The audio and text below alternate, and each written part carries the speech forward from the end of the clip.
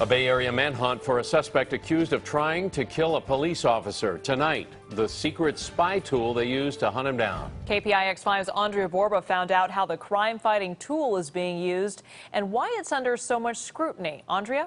Well, the use of stingrays and what data they collect have mostly been hush-hush by law enforcement, triggering lawsuits from the ACLU and Electronic Frontier Foundation about privacy.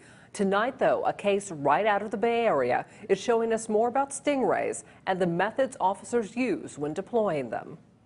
It was January 21st, 2013, when OPD was looking for Purvis Ellis, accused of attempted murder on an Oakland officer. As the search went on, OPD tried to track Ellis's cell phone with this device called a Stingray. It's a wireless intercept device. They work just like a mini cell phone tower. Security expert Andrew Beckerer told our Kristen Ayers in 2015 this about stingrays. I can fool your device into believing that I am your wireless carrier. In 2015, Governor Jerry Brown signed a law saying law enforcement agencies in California must obtain a warrant to use a stingray. In 2013, it was a legal gray area for OPD, who court documents revealed did not have a stingray warrant in the search for Ellis. OPD's stingray may not have been technologically advanced enough to find Ellis, and detectives called in the FBI.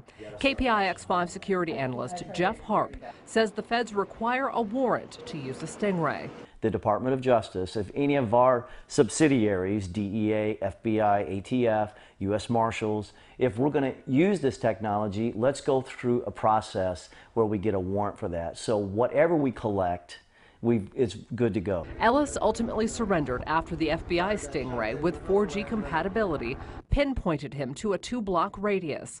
Documents regarding the stingray's use in this case were ordered unsealed by the U.S. magistrate presiding over Ellis's case, the same place the FBI calls to get warrants for stingrays. You can call a magistrate. They're on call 24 hours. So if it's on a weekend and there's a kidnapping and you need to use, stingray. Now, this document released in the case is still very preliminary. The documents were requested by the defense to build their case. There are still months to go before Ellis's case even gets a trial date. In the newsroom, Andria Borba, KPIX 5.